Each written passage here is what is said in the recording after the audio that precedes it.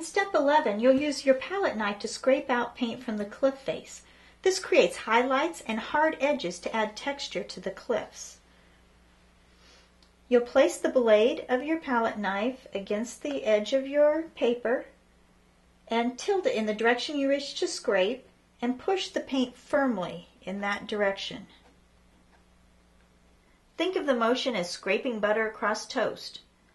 This can work differently depending on how wet your paper still is when you do it.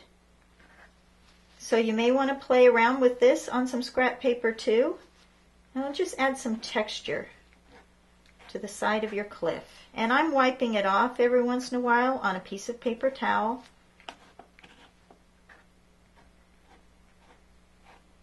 I'm going to use the tip a little bit to get some more edges too.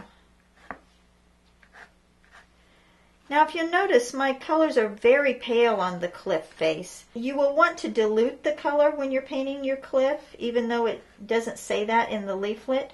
And like I said, you may want to try this on scrap paper first to practice the technique.